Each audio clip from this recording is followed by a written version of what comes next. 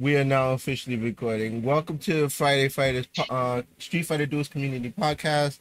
We're here to talk about Street Fighter Duels, and the topic of today, I would like to ask everybody here, is what does the perfect Street Fighter Duels look like to you?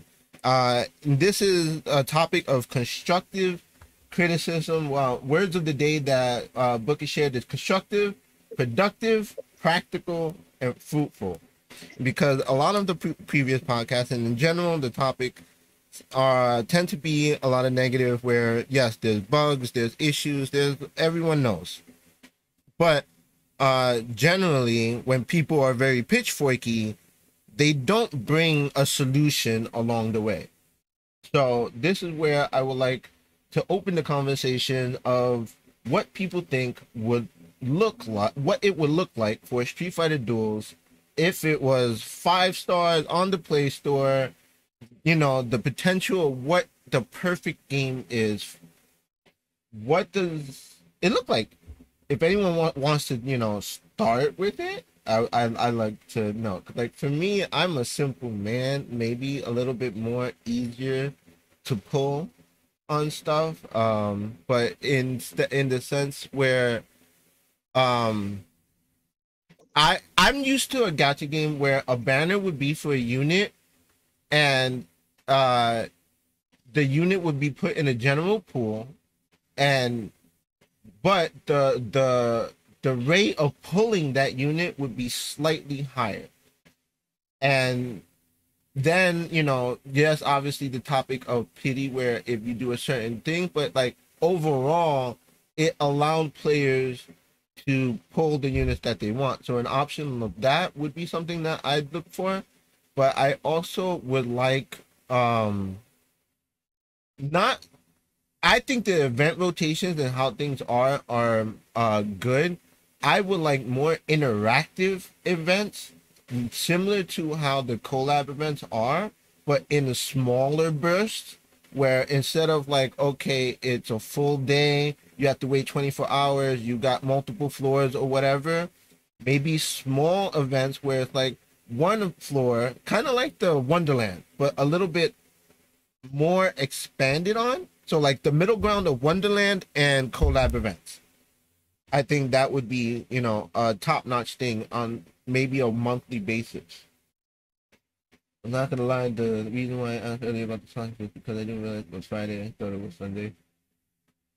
Yeah, I'm on summer break and I have no idea what days are anymore, and I just didn't realize it was Friday, so that's why I asked you Yeah, no, why there was a podcast today. it's all good. I know when time gets lost, you just like, wait, what day it is? Bro, I was literally convinced it was Sunday. But anyways, to pick up on the topic of what the ideal game would be, Mhm. I honestly, like, even though I like the shit on this game, I love it, right?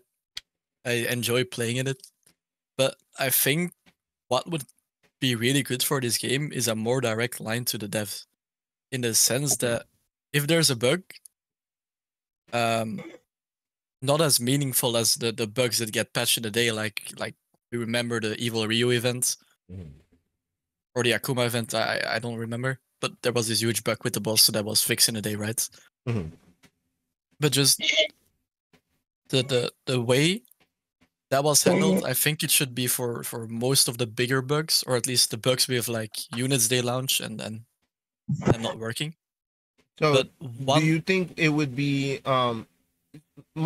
two questions to that is, yeah, would it be, how would an easier line to the devs look like? And the other question is, could it be maybe we were asking for the devs to think different in priority? I think if they launch a unit and it launches with bugs and we report them, that it should be patched within a week and not within several months. Mm-hmm. Well, no, yeah, no, I definitely understand that, but how? Yeah, so we definitely like that. Definitely understanding of that. Like bugs and stuff should definitely be. Yeah. But like, how would that look? Like, how can we get? How would your? Yeah, just how? My game. So in reality, I love the events. Like I don't think there's actually been like a bad event in my opinion. But what would make the game better is we all remember HK event. I fucking loved that event, honestly. Like the way we had to do boss battles with every single server together, and like we had a common goal that was defeating the boss. That was it wasn't that very interactive, but it brought the community together. And then it was the first event where we all had to like, okay, what's the best lineup? How can we maximize the events for the whole community? And I think they should try to bring that back. And also one other thing of the MHK event, and no, I'm not gonna say pity, was the rent a hero. You know, when MHK launched and we all could get it for 3 days. Yeah. That was so good for the game. And that honestly would make the game also more enjoyable, because it would give players that might not have access to that unit directly test out the unit and look at it themselves and see, do I want to get this unit, or do I keep on going for the unit that I'm already invested in? Sometimes they're at SS rank and they need 6 more copies. I'm talking Master Infernal units, of course. Sometimes they're only at S rank and they have to decide between maybe a Sagat and a Summary Ibuki, which is the current debate, because most people are going for Sagat right now and they're like, but Summary Ibuki looks so cool. This would fix all those questions. But Yeah, I in mean, terms of events and in terms of gameplay, I like the game. Like I'm enjoying it. I'm on 14 waves and I'm struggling sometimes, but overall it's there's enough content for me. Sometimes it's a bit too gated, like tower waves, but honestly, the way that challenge and tower waves work, I like it. yeah, I actually really do like how they're like they space out their events. I think it's like every 2 weeks or 3 weeks, so like that's pretty good. Um, it's definitely, it seems it's more like quality of life than if anything, because like the base game itself is amazing. Everyone enjoys the teams building, the theory crafting, the you know, the unit diversity. That's one of the things that I not many people touch on is unit diversity. I really think that that's something that I give kudos to the devs, because it's like um every unit, yes, obviously there's the Dudleys out there that people would just look at them and just like, why you exist, but I still feel like there's a home for everyone. And you know, people have, you know, fans, they're fans of dance and stuff like that, but you know, there's the other units that, even though they can't quote unquote meet the standards that everyone has, they can still be the underdogs for some. Mm-hmm. I mean, we've seen this with Yon and Yang. That Pain made a vid about it, and I've also done some testing, and these units are actually great, and nobody actually was talking about them before it. So there's a lot of things to still discover in this game, and hidden intricacies that we just haven't found yet, which is nice. It's a good look, because we know that there's units that will be discovered that are already in the game that will be good. And I For think that's different types of content. I honestly think that's a big reason why, like especially in this server, you have the hardcore dedicated few, because of the fact that we're all waiting for when all units are discovered and it's just a free fall. At that point, everyone, you know, obviously new units are always gonna spice things up, but like for me, I'll use my example. I was Dawson day one. I was waiting for y'all to catch up. Buka is Poison. Chung Li day one. He's waiting for everyone to catch up. You know, Tix, Guile, day one, waiting for everyone to catch up. Now everyone there's and other people, there's lurkers in here that I'm pretty sure they're looking at us like saying, "Oh, we say Dudley sucks," but they're like, "Yeah, you know what? Dudley took me to chapter 40, and you all don't know nothing." Like, I'm using Dudley in campaign at the moment on chapter 39. Yeah, so that's what I'm saying. It's the options are almost unlimited. You're just willing to try. But that's a thing that'll come with time, right? because more and more people will get access to these 6 out of 6 cars and plus 30s, and then not everyone listens to the meta defined by the people. Same way that not everyone used Mad Ryu when the game first launched and everyone thought it was the most broken character in the game.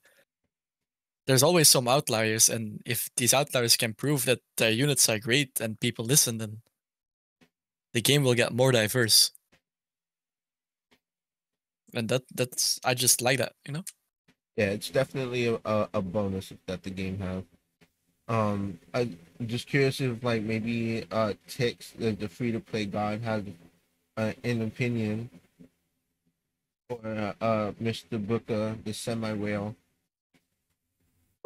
Okay, well, the question was like how to make the game better, right? Or Yeah. a constructive way to say to make it better. Yeah, like I mean, what does the perfect Street Fighter duels look like to you?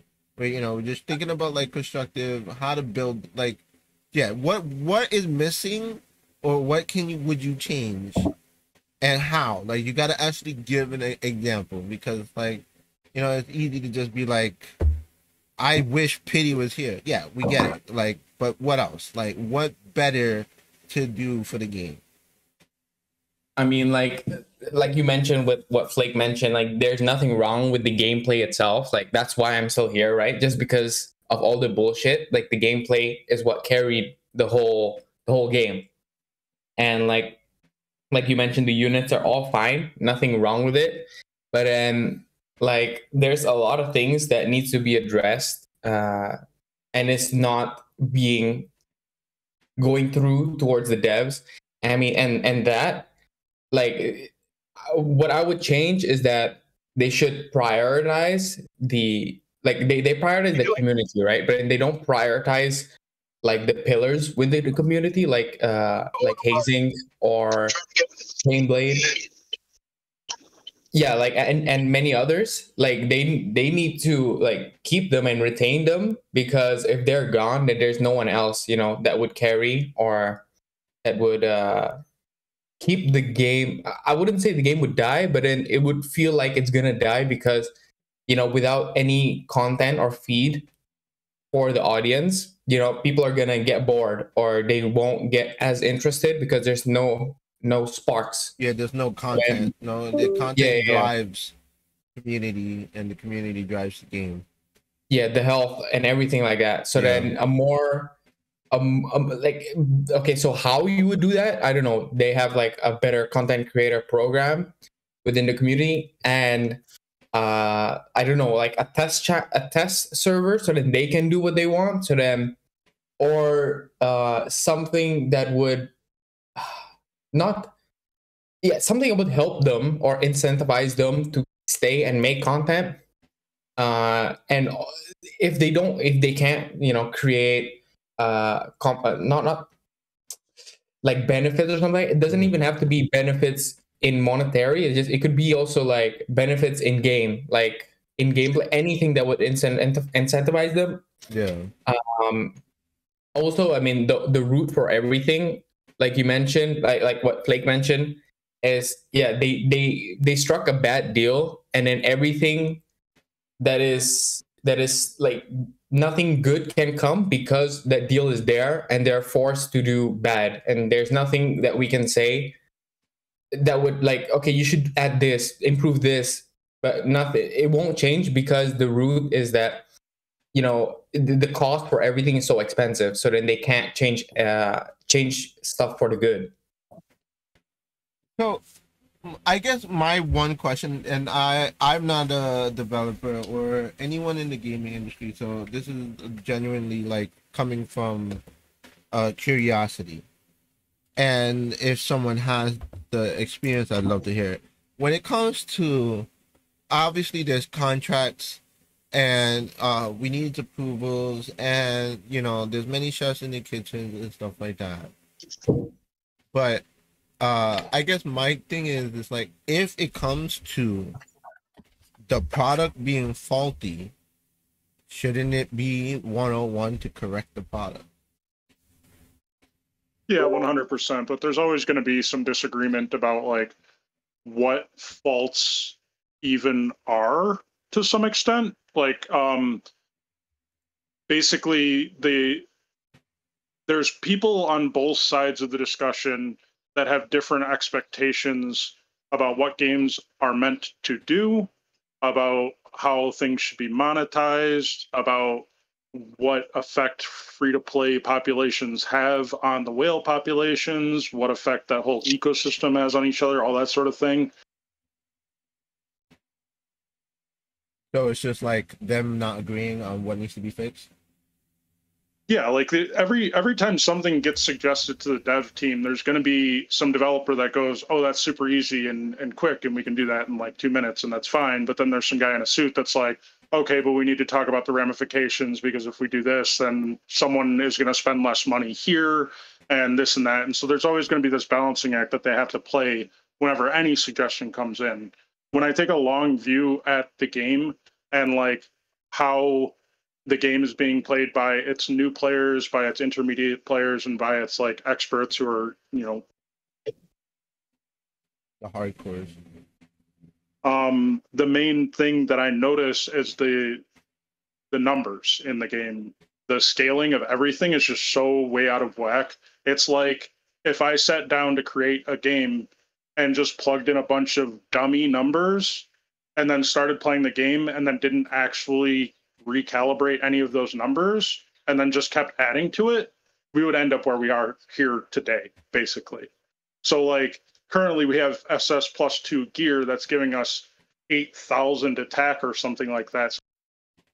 So you were saying that it should be a balance of numbers at the core for the most important thing at the end of the day? I'm talking like if I were to come in as an outsider and like fix this game up and make it the best thing it could be, I would do a total rework of the new player experience, the progression, and the just general numbers and the ways that the numbers play against each other and are calibrated, because there are these huge walls of progression that are clearly not intended by the developer that we all hit. And then there are obviously those walls of progression that are intended by the developer that are like hard capped. And that's just, obviously we all know that's intellectually lazy. There's ways to do that don't need to throw level 1,500 enemies at us. Just it was basically their stopgap response to us being better at the game than they intended.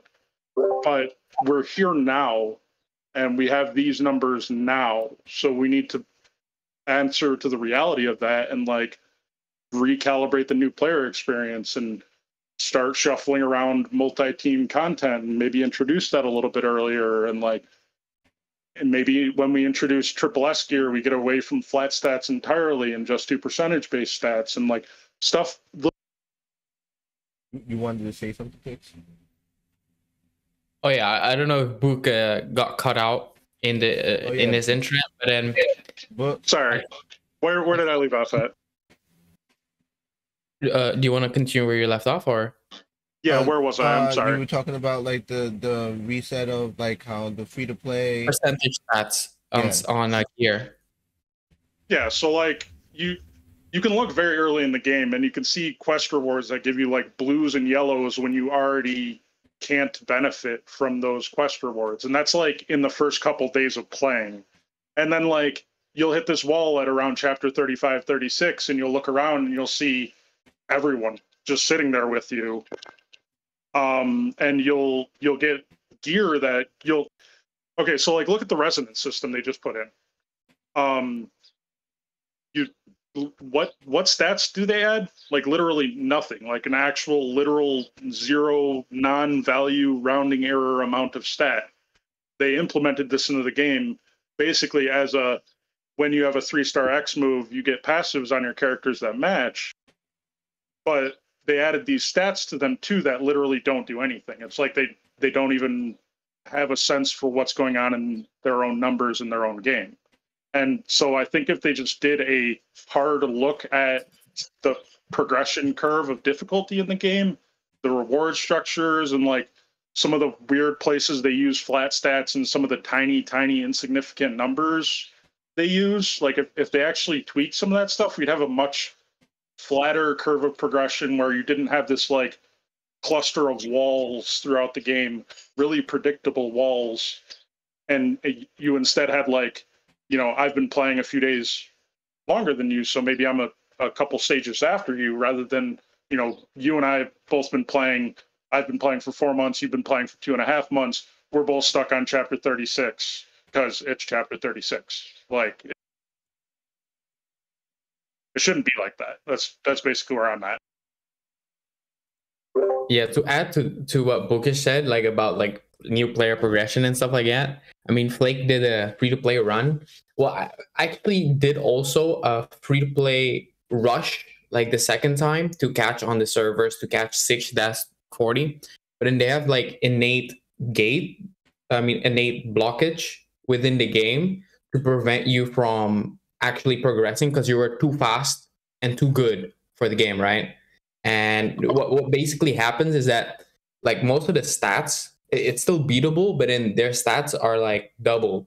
And then out of nowhere, you come back the next day, it just goes down, which is weird. I noticed the most in Super Meter. I noticed if I progress way too fast, like when I decided to climb tower again, I was noticing that after like 15 levels or something like that, the NPCs, their meter would just go crazy out of whack. And like I could kill a guy and then suddenly the computer is rewarded 2 meter for me killing one of their units. And I'm like, where did that even come from? And then obviously they just snowball from that 2 meter that they got for you killing one of their allies.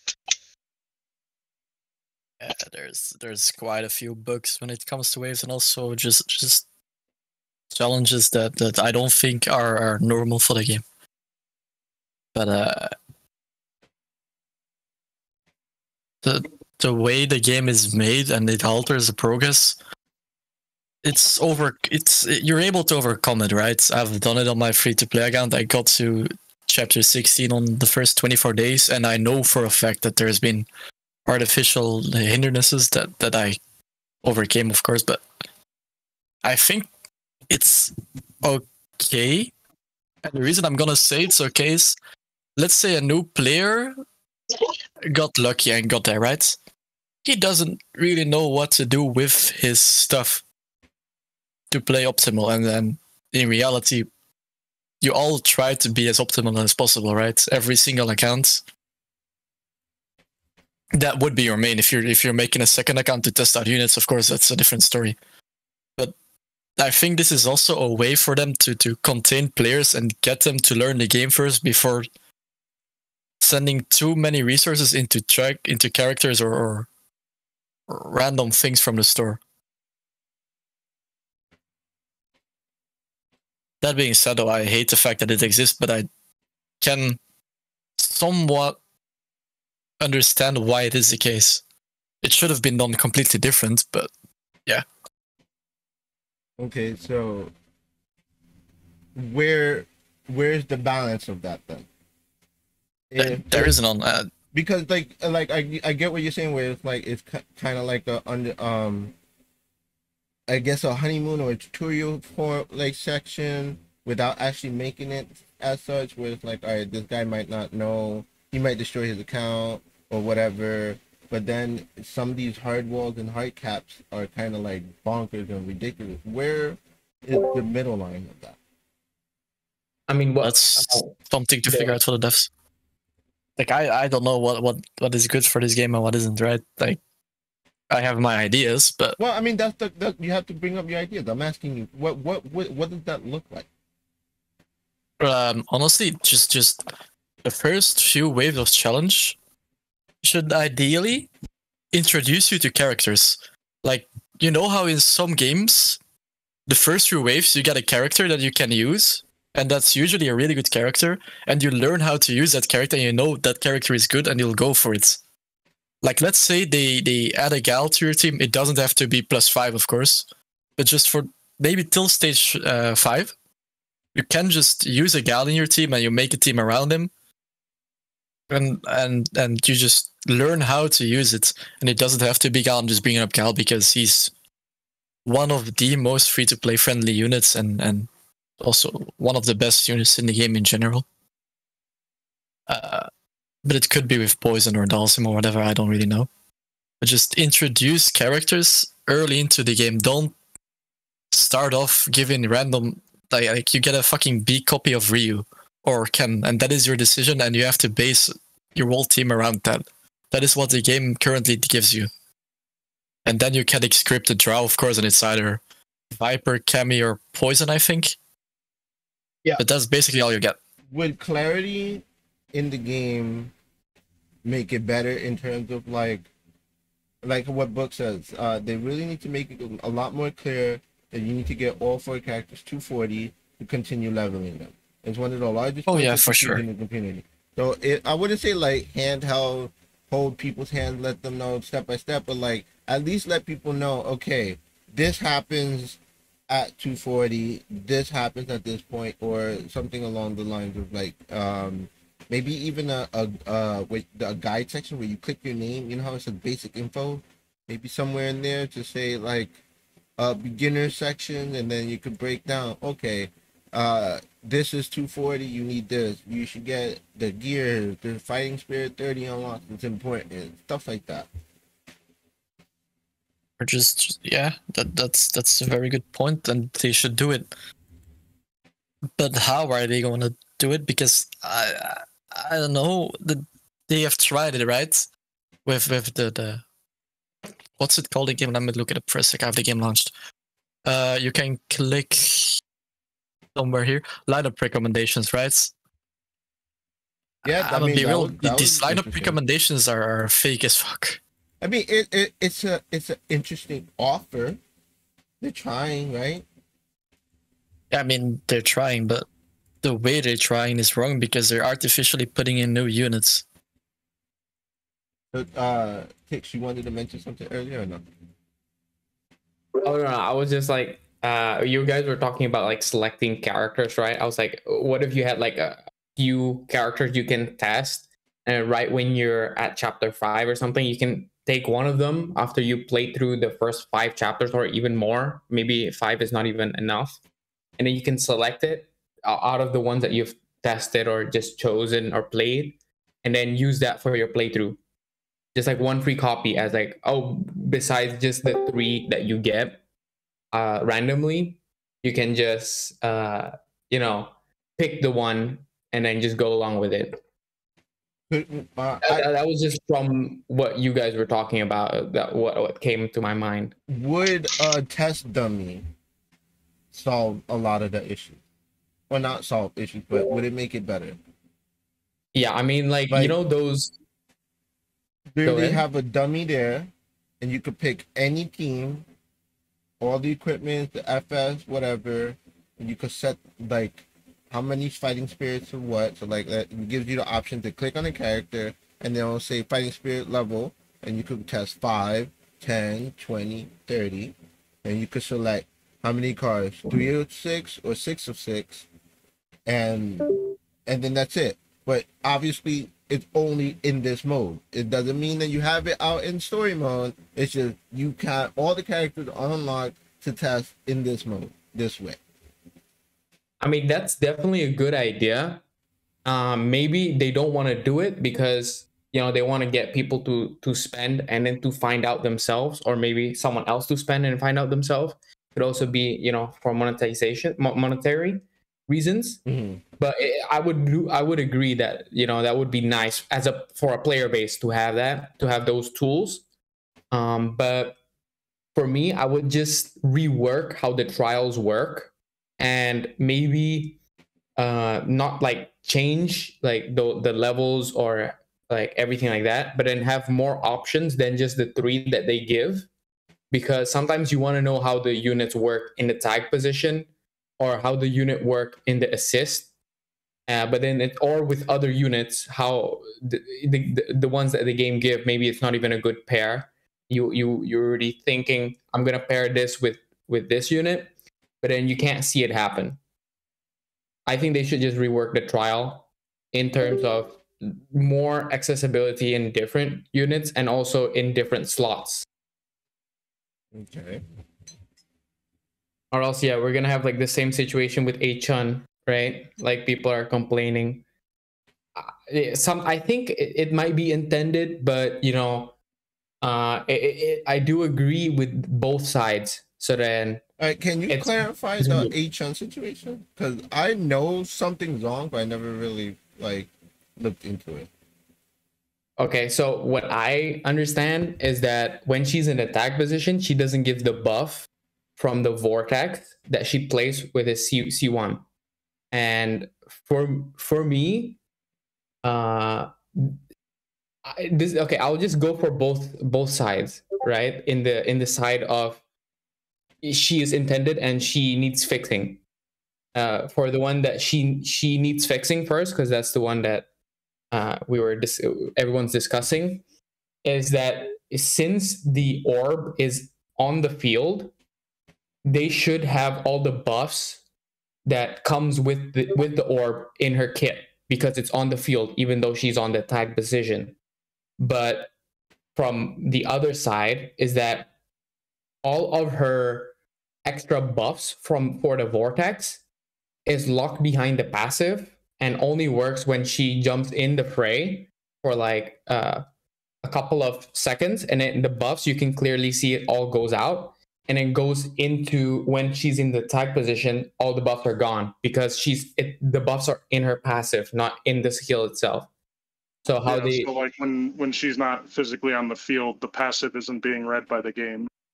Yeah, but then the other side, the one Pain and Solo is fighting for, is that it should be there because the orb is there.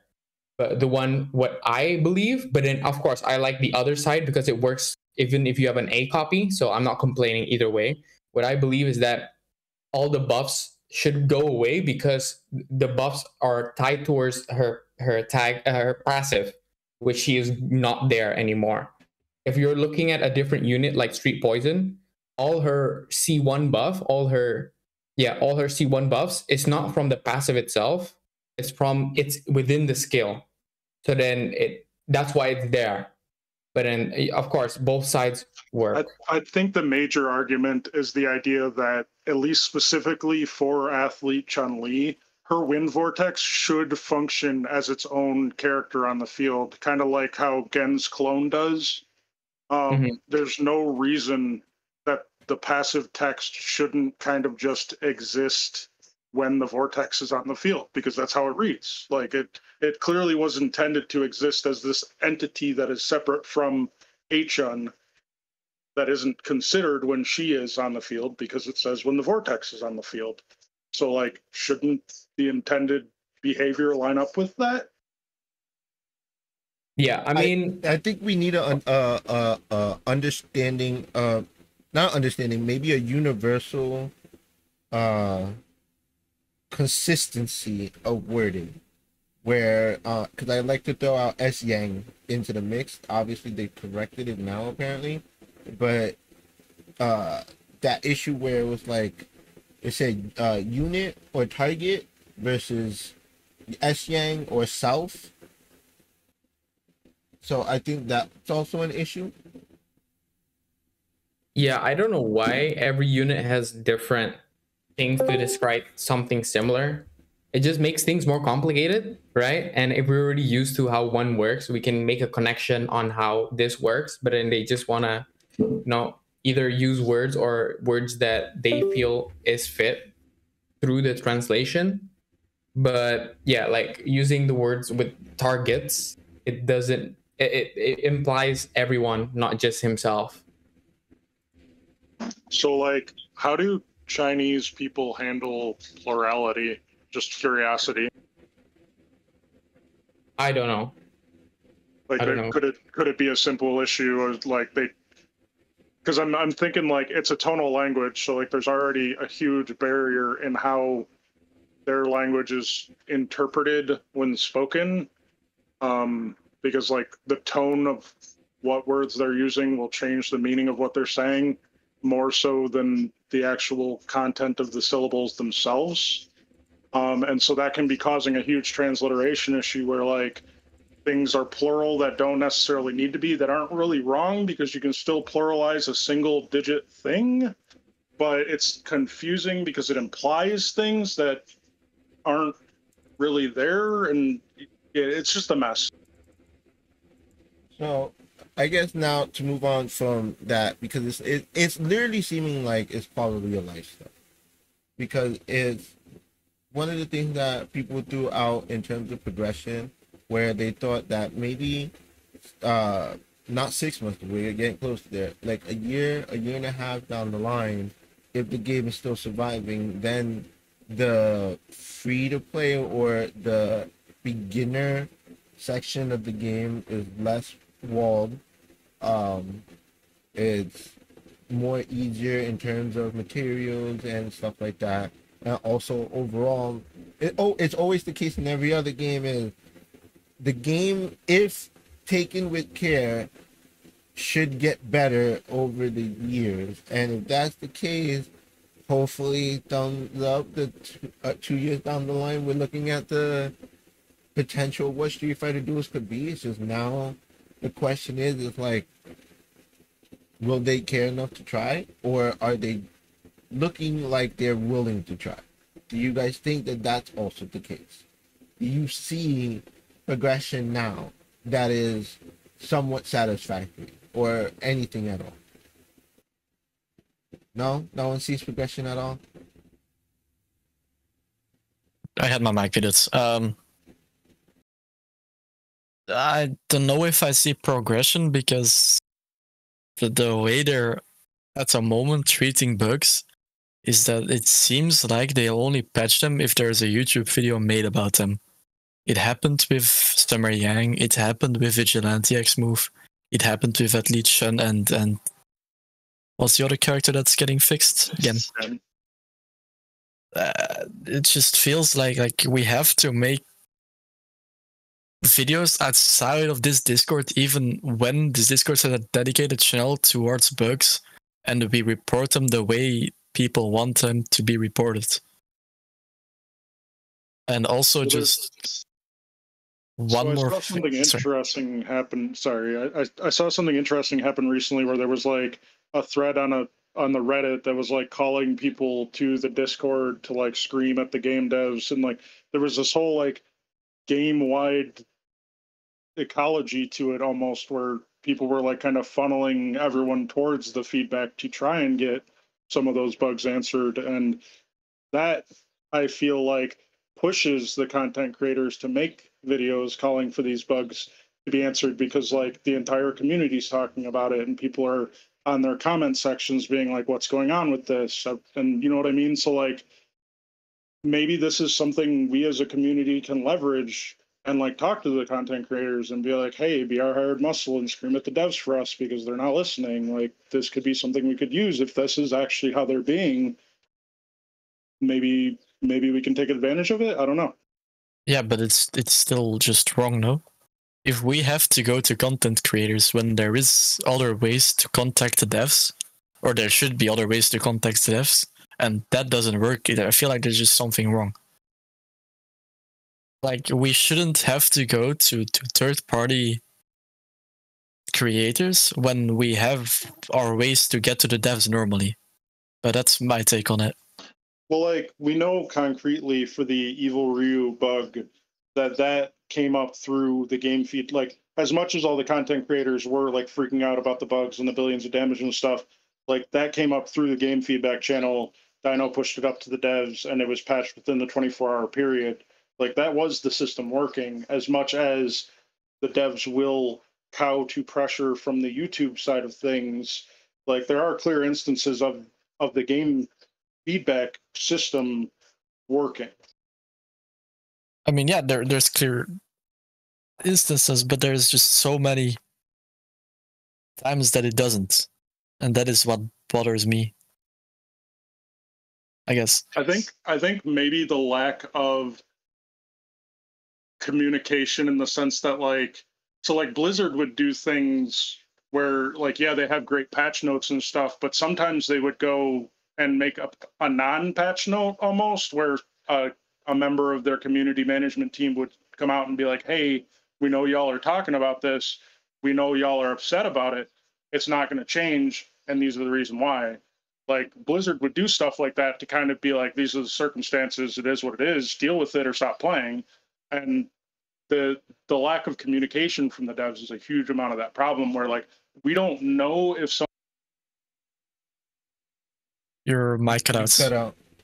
sorry, we don't know if something's being worked on or not. Like, we don't know if this is just a problem that's taking 4 months to fix, or if it's something they're ignoring, or if it's something they just don't have on their radar at all, or if it's been deprioritized in favor of something else. We have no idea where they are in their roadmap or what's coming down the pipe, what bugs they're working on fixing, what bugs they're aware of, that sort of thing. Like, a great part of patch notes is the end where they go known bugs and they list a bunch of crap that they're working on, but they aren't clearly fixed and ready to go yet. But like, hey, we're working on it. That sort of stuff would go a long way Yeah, towards just any way of acknowledgement that we're being heard would be great.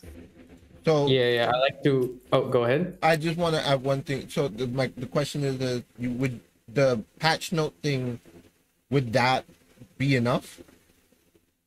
It would be a great start because then at least we know So that what it's makes it being enough? worked on. What Well, actually like, makes it enough is the question.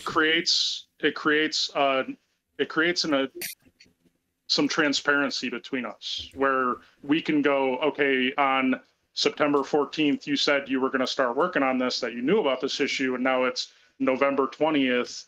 It's been 3 months or whatever. Yeah. Where are we at? What's going on? Are you still working on it? Like, we can actually like hold them accountable based on like, okay, we sent this to you at this time. You guys clearly responded to it. We still don't have a response. We still don't have an actionable change, but like, where are we at? You know what I mean? Like, it allows that dialogue to continue. Okay, because the reason why I asked is just like, I don't want it to be a point where, you know, they get to the goalpost and we move it back. So the only question is when is it enough? Like, when is it? What is the point of them? Like, we're satisfied with the communication level. That's why I asked if the patch notes would be enough. Like, if they said these are the bugs we know, this and it's being worked on, is that enough? Yeah, I would say that like how they respond with all these bugs and all these broken stuff within the game is that when it's already in a very high level of just like annoyance, or like the whole community is already pissed off, or something is like it's really out of hand, then they start to give a shit and they start to care. But then we don't have to get to that point for them to start acting. And then if we always continue to reach that point, then people are already gonna start being fed up and actually just like, you know, they feel like they need to always go through the extreme to get stuff done, which should not be the case. So yeah, like, I mean, if they give a sense of, you know, clarity and relief, or just say like, oh, you know, we know this is a thing, you know, we're gonna fix it. It doesn't have, like what Book said, it doesn't have to be right now. And also a sense of, oh, we made a mistake, here's a compensation. You know, that's like, oh shit, we did all this, we everyone's in uproar. You fixed it like ages after it is already reported and stuff, and there's nothing to say thank you, you know. How much would be enough for the thank you? 300 gems?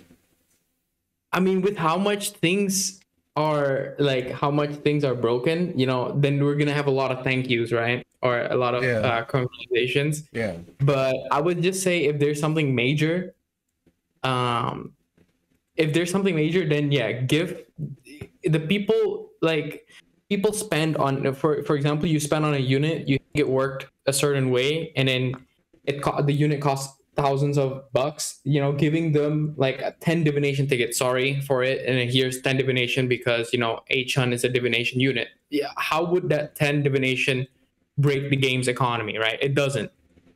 It just shows, you know, some token of, you know, sorry for the people, and also like, oh shit, you know, fine, we'll cut you a slack.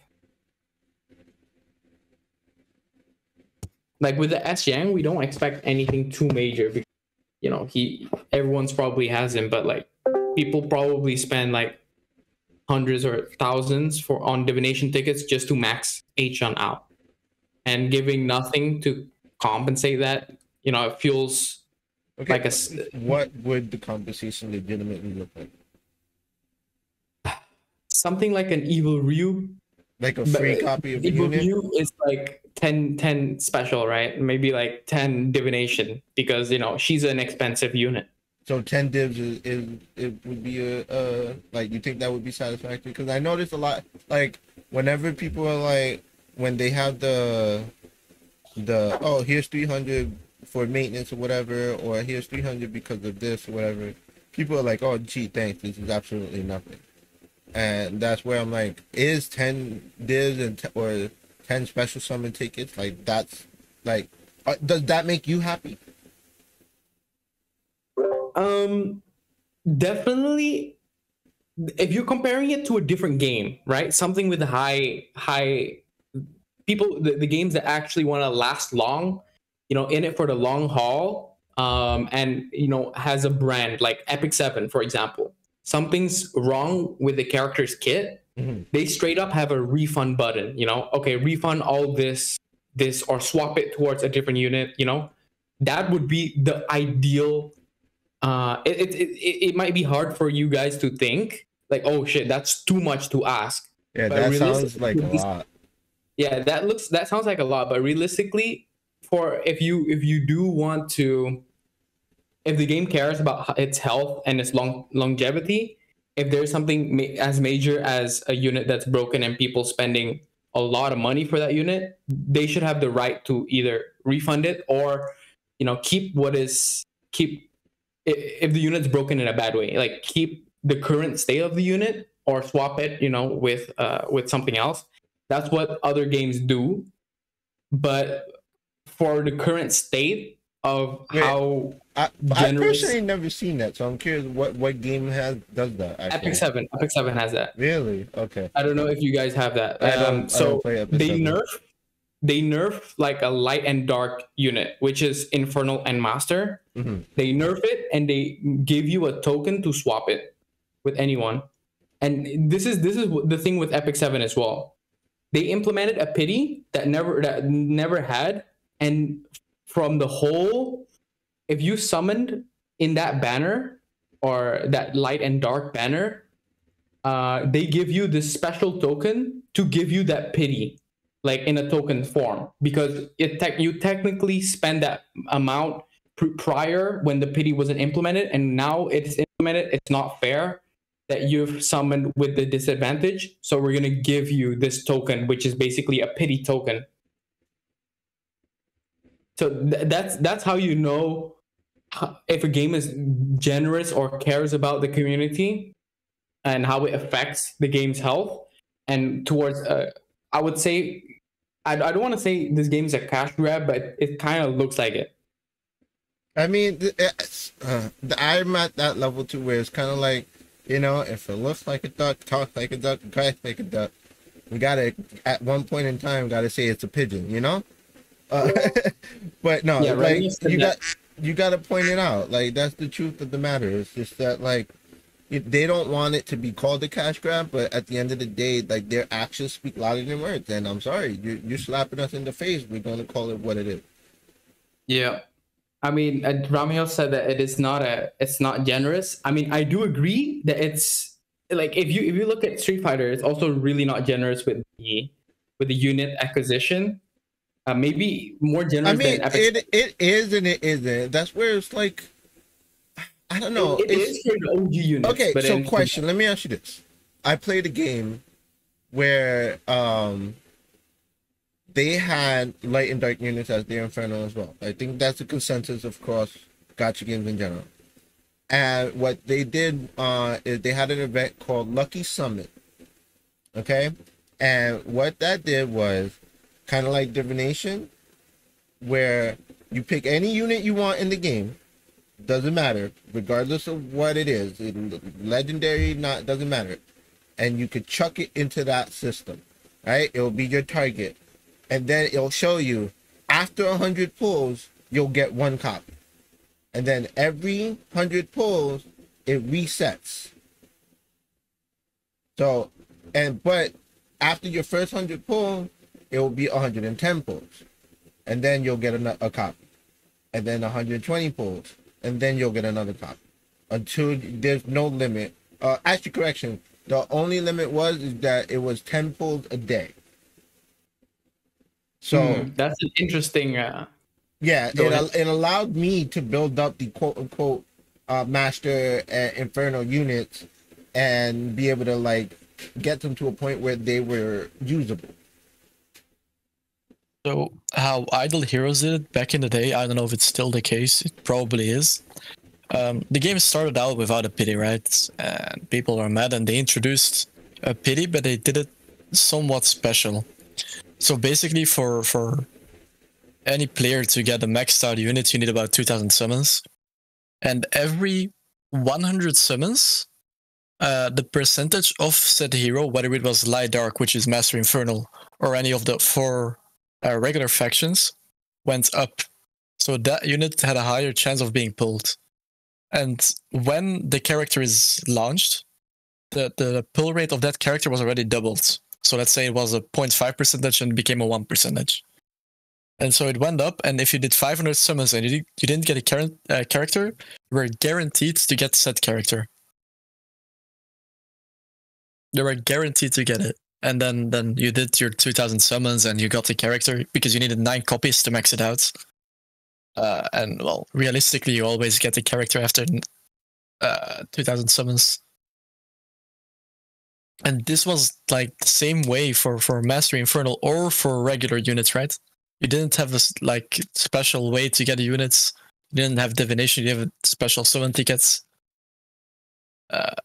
Overall, it was just IMO better because it's more streamlined in the way you get units. Because right now, if you're joining and you're a new player, special summon tickets release after Chapter 2. Chapter 2, let that sink in for a moment. You're there. After like 5 minutes of playtime, you unlock it. Maybe there's a special summon event and you get special tickets. You have no idea what you're going for and you just grab it, and then it so happens to be a collab unit. And then some free-to-play dude got a random copy of Virgil and now he's stuck with it. Because he didn't know better, because the game literally tells you, okay, yeah, click Virgil when it's his event. So that just makes no sense. Like, divination only unlocks after chapter 1540. Like, yeah, that's when it unlocks. And then it tells you to grab a bison. And then after that, you can choose whatever you want, right? So this is where you guys are hiding at. Yeah. I mean, yeah, I do agree, but in like what Payne said, right? Like when you start to see units that return, then you know that the game is dying. But then I would argue that I kind of want units to return so that we have a better chance. You know, if someone left it as like SS or S plus or SS plus, they have another chance to re-obtain the unit. I don't know how they're gonna make it. Yeah, I don't understand that. Hold on, I'm sorry to cut you off. They're not gonna do it. They're not gonna bring them back. 110%. Like they are not gonna bring them back. Oh no, they will. No, but then, they will. The game is dying. But that's the thing. Here's my question. That blows my mind though. Is how does that determine that the game is dying when we want it to happen? Mm-hmm. Like, that's true too. Because in all of their games, it should be at least like anniversary is a thing. So like a year later, DMC event, does that legitimately mean that the game is dying? But also, from what I heard, is that in every crunchy game, events never come back with the same units. They're not going to come. I'm telling you, they're not going to come back because this is the exact same thing that happened with AFK Arena. 110%. Like people were complaining, like, oh, like I didn't get to start the game when I don't know if you guys played it. Like Ainz was here in the beginning, but I want him, and people were complaining. But all the players that have him were saying, oh, but this was a collab unit. I spent so much money at this X amount of time it's not fair that all of a sudden you're just going to bring them back. And so what they did was they did a little borrowing system. It's called mercenary, like a garrison system, where basically you, like, let's say for me, I have Virgil fully maxed out, whatever. It doesn't even matter if it's fully maxed. I have Virgil, for example, and let's say Tix wants Virgil. What he would do is he would have to grind the game. It's like you could get one, like, whatever currency once a month or whatever. You have to grind the game, and then with that currency, you will borrow or you'll rent Virgil from me, but you act like it's your own. You have to build him out. You have to do his FS, his gears, and cars, everything. That's all on your own. You're not taking my stuff, and you build him out, and then every month or whatever, you have to keep renting him out. And then after 6 times, it's free. So basically, it's your own for free now. And I believe that that's what they're gonna do, just to please everybody. And technically, that'll be good for free to play, because free to play don't have to spend; they just have to grind the game out, just play the game, and they get to borrow a character that they'll get to keep their own, basically. So, but my only counterpoint to that is, what about the Monster Hunter Ken frags? Wait, which one? Oh yeah, we all have 24 MH Ken fragments in our inventory. Yeah. So and they also like did specify that it is expected to return. That's why I'm questioning on why people are like, it's dead, when people, if that happens, when it's been made known, expect a return because of just it's there. The game actually said expect it to return. Huh? I don't think that was ever confirmed. No, I've never actually seen a proper message with it. Maybe the wrong word is, he says, I don't see why not when the frags are there, but only time will tell. That's what. Let me clarify. Expect is the wrong word. So that's the same thing that happened with AFK Arena, and eventually all the stuff that's in your bag that you cannot use, like from events and stuff, you change them out for cash or diamonds. In this game wise, you'll exchange them for those, so you can empty out your bags. But we have actual Monster Hunter Ken frags. Okay. Yeah, and AFK Arena is the same thing. Like, I'm like, I don't know if you guys ever played it. This game is exactly like AFK Arena, except for like certain little different things. But the way that the shops is run, the way the pricing is done, the way everything looks. Like, I'm sure you guys watched Hayes' video about how this game is basically an AFK Arena copy of it. So if they end up, and then I kid you not, if you think this pay to win is really bad, AFK Arena was worse. The first year was horrible. Now the pay to win is better for sure. Like, I was showing Pain just recently, like AFK Arena basically whatever, like, for example, like dividend, like let's say the pop-up value that comes out when you do something in the game, and for like $99 you get like 80 divination tickets. In AFK Arena now you get 200 divination tickets. The chest that you get to pick out the cash, whatever, you get 2.5 times more than what you get in than Street Fighter. And then the same thing with the first one, like the first pick, is everything's doubled by now, just because they wanted to make it more friendly. Yeah, but I have a question with the garrison stuff, because I used to play it like back in the day, like the first year. And for me, I do like the garrison idea, but then we don't have collabs as legendaries right now, so it's going to be quite hard to implement. Yeah, it's going to be quite hard to implement something that costed someone a lot of money for it to get for free. Maybe there's a way to, like, you know, rent it out and then a chance to use your special summons when your renting out is finished on that unit. It's going to be weird, because if you open up the special summons again, then there's stuff with the licensing, because AFK Arena did the garrison thingy, and then they had like controversies, right? With the contracts that they did with the collab. They're getting sued.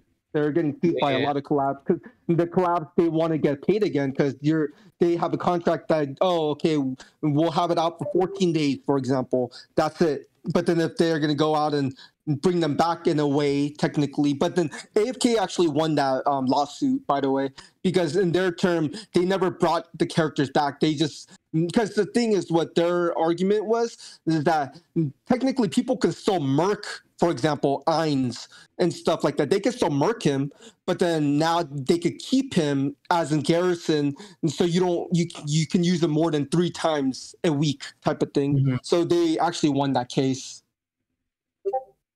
We Yeah, never but- actually answered Turtle's question. The reason why we say that the game will die when that happens is because historically in every single Crunchy game, when reruns happened, the game ended within 6 months of that time. That is why everyone is saying if this happens, then the game is dead. But here's my question: reruns of what? Reruns of events, of heroes, of Okay, of I collabs. get that. Events, but not collabs. No, collab, as in units returning. That's why I'm Units, saying their if events are returning. Devil May Cry came back, how is that a bad thing when they have to freaking pay for Devil May Cry to be in the game? It makes no sense for a dying game to pay a licensing fee and that shit for the month for a fucking shit that they're just gonna turn off the next month. Turtle.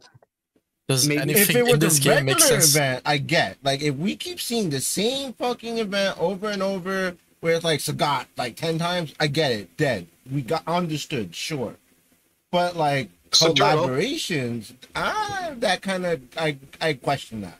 I agree with that too. Oh. 'Cause- Oh, continue. Sorry. What were we gonna say? I was gonna say, like, historically, or not historically, I'm saying, like, logically, what you're saying makes sense. It shouldn't. But what's being said is, in the case of a Crunchyroll game specifically, that heralds doomsday. But Turtle. I get. No, I, like, Logically, in this it game- shouldn't I make sense. But get we're it talking- if it get was you, normal not events. events. I get it if it was themselves. normal events, but not collabs. Unless it's literally like the with Thief in the Night type of shit where they're gonna set up a trap, get the last bag and dip. I could maybe that I can see, but Yeah, like that's probably the case. that But could that's the probably thing too. Though. that could the probably thing- be the case. But the I reason why still I see will it as agree a with Turtle- benefit.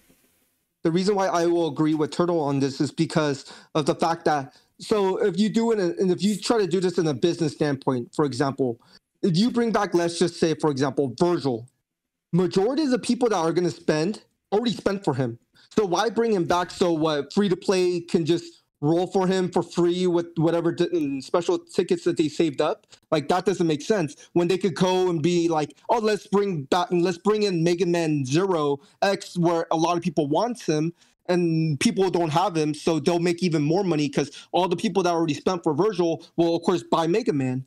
So I don't like that whole rerun of Collapse doesn't make sense. Like for me, it's more of they'll bring more because another thing too is like I would understand it if like they were making money off of it, but each and every time a new collab comes out, they're losing money. Like they're making less money. I'm not saying they're losing money. They're making less money each time a new collab comes out. So what's going to be the difference if Virgil comes back again, for example? Okay, let's look at it this way, right? Let's say they bring back Virgil in like a year. Realistically, most of the current whales will have moved on. Well, not all of them, of course, but there'll be a vast part of the whales that are currently playing that won't be playing by that time, and there'll be a way more new whales that'll be there willing to spend on that unit. And they don't have to code anything special for it because the files are already in the game. They don't have to put any effort into making the event because the literally event free already money. existed. The They agreement, literally the don't have contract. to put effort. Yeah, it's the least amount of effort for what they've already done. That's what I'm saying. Like it by financially as the business outlook, it makes sense for them to do an anniversary because like I see it as the opposite for Virgil. For those people who never got the chance and let's say they're still playing or they are new to the game and they find out, oh, this is the Virgil's second time coming back. Let me buy him, get what I can. I know I have an idea. Okay, they're willing to anniversary these units. then I know maybe if I keep playing a year down the line, I can get more Virgil, or I could get that unit that I've been working for. There are those players that play for that long run. And there's also that push of people just always saying, "Ooh, Devil May Cry is here. That's cool," and they hop in. Like that's why I'm like I don't see Doomsday when I see collab. I see Doomsday if I see the same event over and over and over and over. Yeah, that I get. Events and all the other stuff and units, like if they keep promoting Summer Buki over 20 million times, all right, cool. But collab, it just don't make sense. It don't fit for me. I agree with you, right? It does not make sense. But the deal itself with this game and Capcom, from what we understand, also doesn't make sense. And historically, in Crunchy games, this has been the case for every single one of them. They just kept bringing back the old characters before the game died. Yeah. Oh, okay. This is my first Crunchy game, so. This is what happened with what game did Spain cover before he took his year break? It was like Naruto thing. Oh, yeah, the Naruto one. That is what happened with that game. Exactly what happened with that game. And then randomly the game just shut down. They got a message, the game is shutting down, GG, thanks for playing. So that is why we are saying if collabs return with the same units, I'm not saying let's say there's a new DMC event there's a new character. I have no idea about the DMC universe. I don't know how many characters they can still add. But let's say it returns with Virgil or with Dante. Probably Dante, because Dante is the worst of the two. It'll just be GG. All I know is Tix is over here saying bring back Flame Chung-Li so he could break his free-to-play account. Exactly, bro. The thing is, everything roots. That's what I'm saying. It don't make sense. When it comes to money in the refund, it don't make sense. I'm the opposite. I don't see Doomsday. Yeah, but I wouldn't see Doomsday either, except for we know the history. Yeah. But one thing I will say about Sakura and Flamechun is I've seen Dino tap out that Sakura, for those people that can't get her anymore, or Flamechun will return. Okay. Don't take my word on that, but I've seen him type this. I'm the turtle, from Finding Nemo. Y'all know what he's on. And I need that stuff. I'm just coaxing. And if it comes, it comes. If it doesn't, it doesn't. And if it ends, I made wonderful friends. All right. While you guys are talking, if you guys want to watch, I'm gonna do my Hot to Fire real quick. Try to see if I could hit and get the next chest. I think it was 11.5 billion damage. So right now we're at an hour. We can keep going. I like to normally do 2 hours, so I can split it into 2 episodes. But I think Evopo, you don't know, we're in a podcast. Oh, what the? Let me. Yeah, so you're being recorded and stuff. Yeah, so sorry, my bad. You're being YouTube. recorded for this topic and everything that's going on. Oh, that's nice to know. Yeah, but for me, with F Chun and also Nero, like those were good, right? Maybe they could touch upon how you could get those discounts rather than just waiting one day for getting the Nero shards and then getting the full $50 discount. But it's their fault for them designing it so shit. Of course you're gonna have people buy it for $50 if it's that easy to get to $50. But I mean, for them having the consensus, oh shit, it doesn't go well. It's not as good of an income. We're not gonna do Nero again, right? But and that's because they did the shitty deal, making everything so expensive.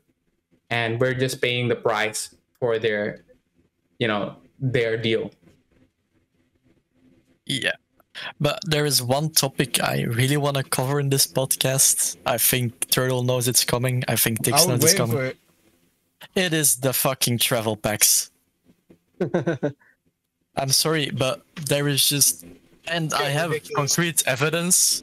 I have concrete evidence that the travel packs that they are saying are being bought are not being bought, and they're just trying to get people to spend. And honestly, I think it is. Yeah. I'm a whale. I'm a spender.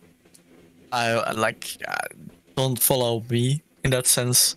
But what I'm gonna say is that it is just completely outrageous. Trying to get people to spend for actually for what? Like nobody actually bought it. I know the people on my server. There's 3 people that buy these packs. The rest are free to play or like. I mean, I think I know why they do it. There. It's My because question is it illegal? I think it is. It is. You know how you can you have the fuck around and find out mentality. Yeah. That is the thing that is happening now, because it is. You think they're fucking around unclear. to see if we'll notice? Yeah, I mean, they did the same and we thing noticed. with MHCan, right? With what? They did the same thing with MHCan where fake bots were saying they obtained MHCan even though they weren't. I have not seen that, but that could very well have been the case. But yeah, Wait, for me, I'm go sorry. ahead. So like if I saw like let's say 200 people out of nowhere bought travel pack number 2, which I did sell the other day, like does that make me want to spend? Like is that supposed to make me want to spend? So like the reasoning for it is, let's say you don't know about how many people are on your server, right? And you see a lot of people buy this pack, you're more inclined to buy the pack yourself to not fall behind on your server, because it is feeding into the competitive nature that every person has. And you see, oh, all of these people are buying this pack, and you're looking at it and it's 45k gems, and people are buying this. If I don't buy this, I'm missing out on how many divs is that? 90? I mean, I'm gonna fall behind. It's shitty, but the question is it illegal?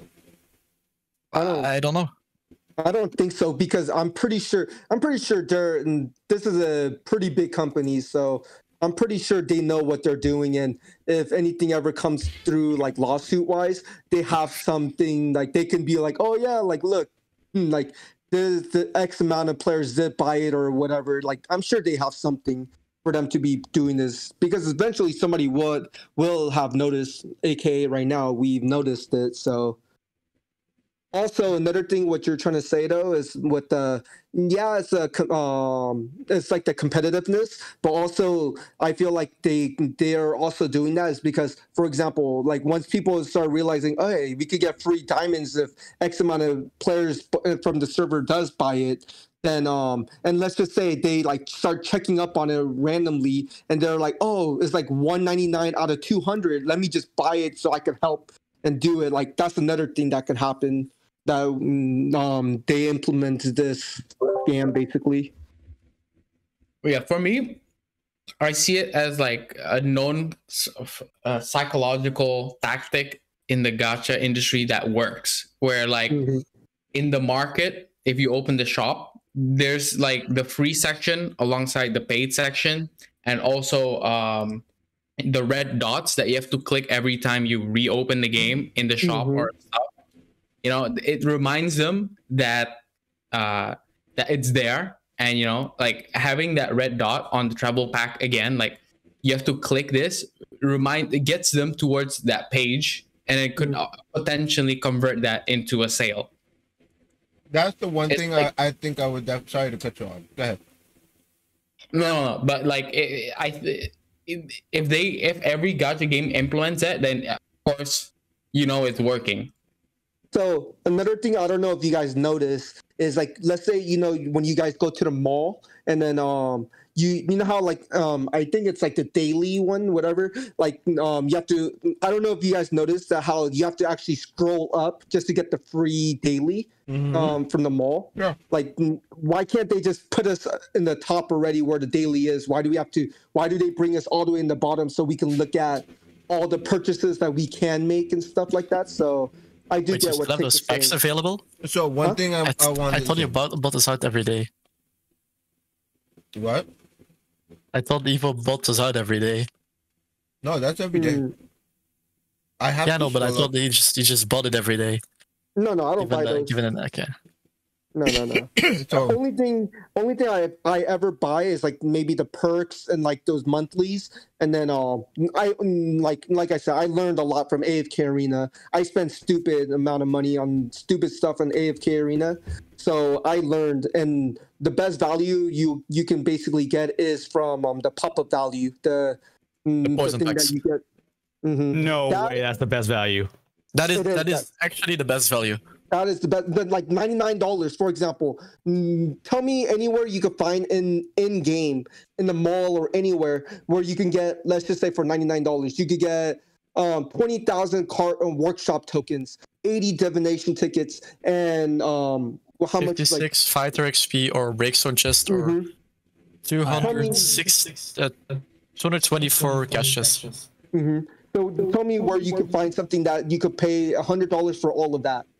And you need all of that. That's the thing. The divs are probably the highest value I can think of. The workshop tokens are pretty low value because you can get the Crusade grant, which is insane value. But we're paying though. Like we're not talking about free to play or anything like money wise. If you're just gonna be like, okay, I'm gonna spend $1,000. Let's just say I want to spend $1,000. What's the best value I can get with this $1,000? Like, what would you buy with $1,000 then? That depends, right? Because like you can say $1,000 in a certain time frame or $1,000 unlimitedly. Like you get because if you have time to spare for that $1,000 spending, I would buy the grants and stuff up to the $100 mark over that street poison pack. No, I'm talking about like you have one day to spend it all $1,000. Then that would be the best use of your $100. So, but I mean, Evo, go ahead. I'm as someone who got really shafted with divs, I am more leaning towards, let's say, Sagat released, right? And then there was this pack of $100 where you get 40 divs, 40 chests, or 160 cash chests, and a free copy. I think the free copy is more value if your luck is not great. I think because you get for that $100, you get a free copy and you get like 40 divs. 40 divs. Is it 40? I thought it was 20 divs. No, it's 40 divs. If I remember correctly, I might be completely wrong and I might be gaslighting everyone in this call. So you can look at the summary bookie pack. Yeah, it is 40 divs. It is 40 divs and 40 chests or 160 cash chests. No, it's just the copy and 40 divs. Yeah, it's a copy and 40 divs, which is basically equal to 80 divs, right? Because in 80 divs, you should get about 1 or 2 copies. Yeah, but now once again though, now you're missing out on workshop tokens or faith gems or yes, but you're guaranteed to rewards. You're guaranteed your rewards. Aren't yeah, for sure. Well, you're guaranteed that copy for sure. I'm saying there's an argument to be made. I'm not saying that it's actually better value. Okay, so aren't like those random grants like the best value, like the one that gives you like? But just think of someone who's spending 1K. I see. 99% sure they already have bought the grants and Yeah, that's what I'm saying. Like the pop-up value, because like I tell everybody, because they'll go to the mall and be like, "Oh, I'm gonna buy like the gift packs. The monthlies. Like, oh, that looks so good. Like, no, like those are horrible values." I mean, you can argue that the best value is basically buying 10 bisons off the bat, right? If you start the game. Yeah. Well. Yeah, if you're starting off the game, maybe, but technically not really. I would still think the pop-up value, because instead of getting divination tickets, you could go and get the purple tokens, so you can start spam like summoning people.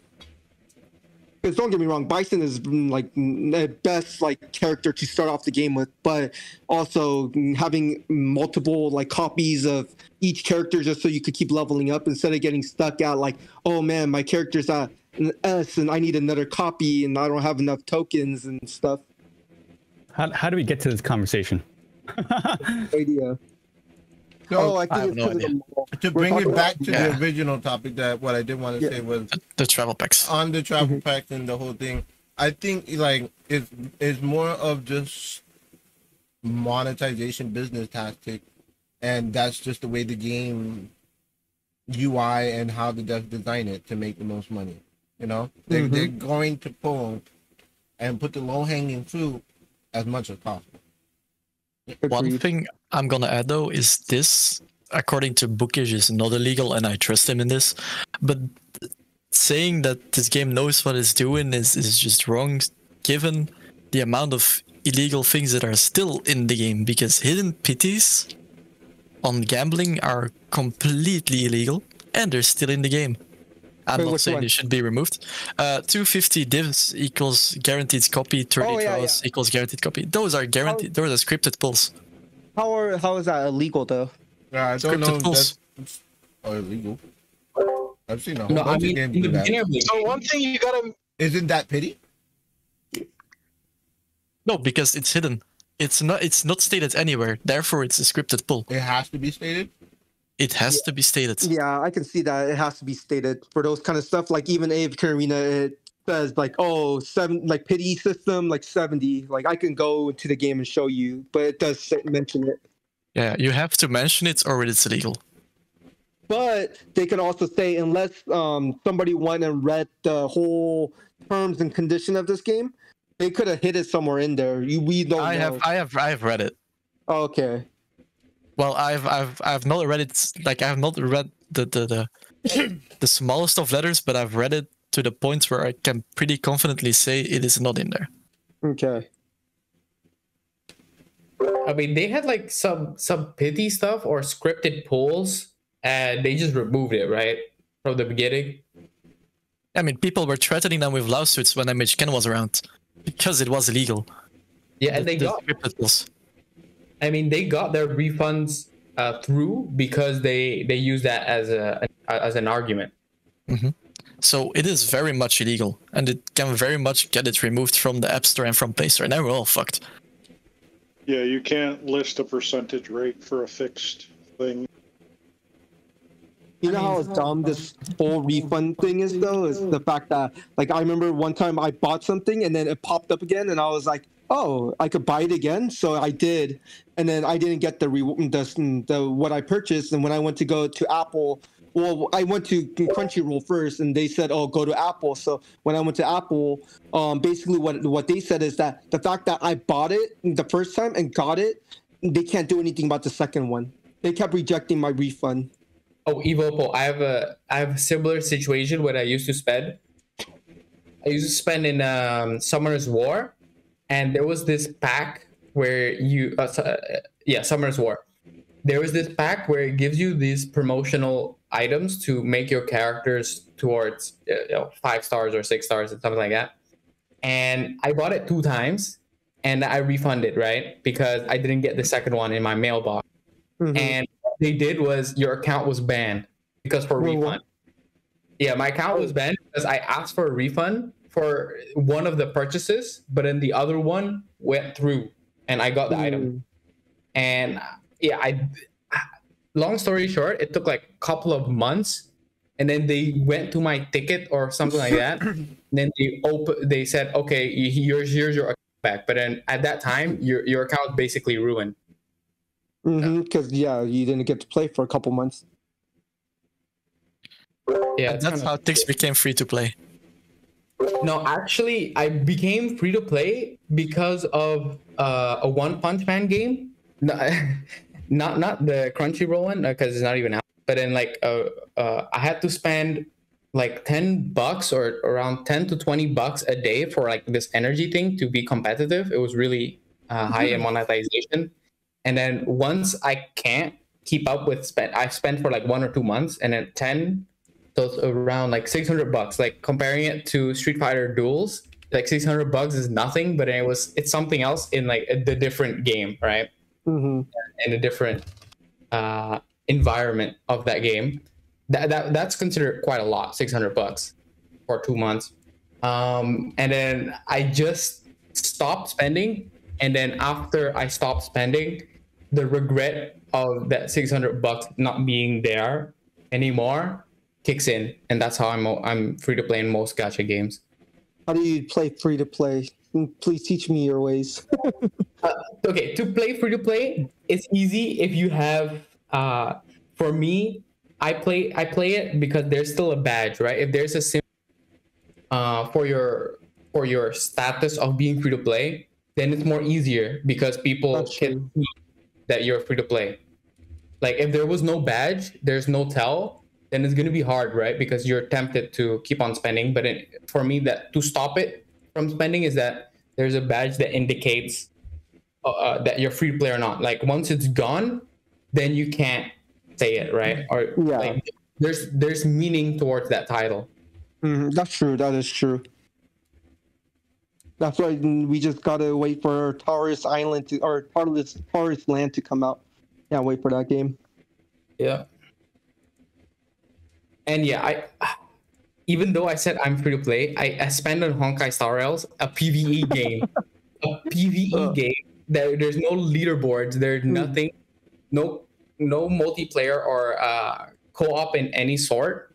Well, actually, no, there's no co-op. Yeah, there's no co-op of any sort, and I still spend that game. I regretted it. All right, question, Tix. I gotta ask. I asked this something like this last time, but I'm gonna change it a little bit. What kit would take for you to spend? Oh, Like that. Flame Chun-Li. But he said F. No. It can't be F Chun-Li. It has to be different because we already know, and it has to be new because it's like, again, the whole Doomsday, all that stuff like that. Yeah, we get it, Chun-Li. But now, what kit? What kit would be like? The moment you see it, your jaw drops, and your credit card flies out of its wallet and lands magically in your hand, and you just hit go. I was tempted to also spend for Virgil EX move, like anything that would the best return on your investment is bossing or units for events with leaderboards and stuff like that, because you have a higher chance to landing a better spot to get more rewards. So you basically invest in future income, right? Like in terms of special summon tickets for ranking top 3 or something like that. So anything for PvP or anything like that, I would not spend for Nero, not even in the consideration. So that helps in challenge mode and also in PvP. I wouldn't be tempted, and I don't feel guilty not getting him, just because those rewards, aren't like the most scary, because there's still a good chance for you to win in whatchamacallit, in the final showdown, or to get there even without it. But so Flame Chun-Li, I was tempted. I think when she was out, that's when everyone started to go crazy, and everyone has it, and then everyone's in the leaderboards, high ranking and stuff like that because they have it. But during that time, it's like, oh yeah, I know it's, but no one's using it, right? No, it's not becoming a threat yet. But now that everyone uses it, it's like, oh shit, I would, if she comes back, I would probably. But also Virgil EX move, I would have spent if it was like the TW version, Dombuka, right? The TW version. Yeah, you can buy it for like $15. Yeah, a straight up copy for $15. But I'm not spending so much because the scrolls are so expensive. Yeah. I'm not spending so much just for something that's 2% chance. Okay, so here's one thing I would like to ask then. What is the bossing kit that would look, what does that look like? I mean, it could be. What is the pinnacle bossing kit, I guess, for you? It could be a DPS. It could be a support. Flame Chun-Li is a support and a DPS. But it could be something that you cannot live without, Flame Chun-Li. What? Give me something. Like for me, I love Vega. I love Dalsum. I love the ticks. I love the dots. So if you have like a legendary that can bridge the gap between bleed and fire, I'm buying it instantly on the spot. How fucking yeah. I just need something with an amazing C2. Hey, Guy. Yeah, C2 slot for sure. On Guy. What's an amazing C2 then? Guy. Flame Chun-Li. Guy's C2 is pretty strong. Because I kind of like a Mummy Dalsum C2. Huh? I like Mummy Dawson C2. Yeah, Mummy Sim C2 is nice too. Yeah, Yeah, like The only thing I about- think people are so I sleeping did on him. testing. I did testing on my Mummy Dawson because I haven't fully maxed too. His C2 is good, but the only thing is you have to like to make it really good is you have to use a super like here and there within the 15 seconds or 18 seconds, whatever it lasts for. Yeah. But it also like messes up your combos too much. Yeah, because it's fast. That's why I don't see an issue. That's why I thought you just pop it. He's You like, miss "Alright." out. You miss out on too much damage. Do No you? damage. A combo is so important in damage. Yeah. part. Because you only get like let's say 7 to 8 rotation of a full combo. If you're gonna use three of them just for Mummy Dawson, where now if Mummy Dawson's his C2 was doing like ridiculous But amount can't of the damage. same wait? Hold on, now I'm confused. But like, I'm gonna talk. I guess more in the eyes of Tish because he understands where I'm coming from. It can the same be said for Dawson then, Tix? Yeah, Wait, hold Dawson 6 is really good though. Like if you build him up like No, oh, no. like I'm right a now, what I'm saying is I'm a Dawson main, and everyone is like they look down on him because of that fact that like he has to like they don't understand that he has to ramp and build up. So like Yeah. Yeah, but that's a C1. but like I see it the same as the super. Like I don't No, like no. no. C1 is different because C1 normally you have a support as in you get healed or shield or maybe like 3 poisons buff. What about like But- Bison? I use his C1 very often. I You're the do only too, one. mattering the situation, Like but that's what I'm saying. Like yeah, exactly what Flake just said. I'm the only one. That's where I'm like I don't see an issue where it's like I'm chucking a super for the end result. Like Look, I'm seeing at the end line versus how to get there. let me put me- it like this, right? You're playing versus boss fights, right? You want to maximize your damage. Mhm. How do you maximize your damage? You want to maximize your damage output. The most damaging skills in the game usually are the combo or the C3. The C1 usually is the buff slots. The C2 is usually like the mediocre damage, which is why we need better C2s, which is why Mummy Dawson's is good, which is why Beast Sangief is so good, because he doesn't mess up too much with combos. Because the damage is still there from the combo and from the There's no C3. damage from B Sangief. Don't try to sell No, him no, out. no. he's not saying Don't damage. try to sell him saying out. that- I'm not saying that he deals How damage. dare I'm saying you. it is How fine dare to you? use his C2 Yeah, because yeah. you're most not- thing- We know damage. why he's fine to use as a C2. No. That's not even the case. I'm mostly using his C2 just to get people clumped up Yeah, it's to like, get more damage out. So, Turtle, let me ask you this. So, let's say, since you said you're Dawson main, Tick knows already. I've been playing Dawson for a very long time too. Like that's why most of my raid teams involves Dawson in it. But let me ask you this then: if you use Dawson's C1 and keep charging up throughout the game, does he do like a little bit more damage, or let's say equal damage to Mummy Dawson, or a little bit more, a lot more? Like what do you think? If let's say they both charge up, who does more damage with their C3 or C2? I'm gonna say Dawson.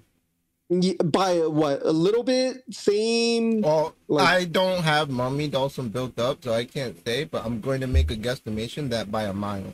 I think Yeah. Dawson, but here's the thing, like, you and I haven't spoken very often. Hello, I'm Turtle. I am the number one Daddy Dawson appreciator. I have been spreading daddyism since beta, since before the game was like even a thing. Like I've been there. Day one, Dawson, telling everybody, hey, Dawson's the best unit in the game. I didn't say anything outside of that.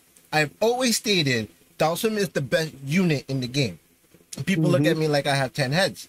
And I'm like, all right, cool. The book makes fun of me all the time. I am anti-meta. When everyone was on mid-Ryu, I was like, okay, have fun with that. When everyone was on Guile, I'm like, okay, have fun with that. When everyone's on Monster Hunter Clan, I'm like, okay, have fun with that. While I'm over here just yodeling my way through and enjoying my life with Dawson. Also, one thing you should know about me, I hate Beast Zangief. I have him built up. I am 5 out of 6 cards. He is Fighting Spirit 30, and I will never, ever, ever use him. Ever.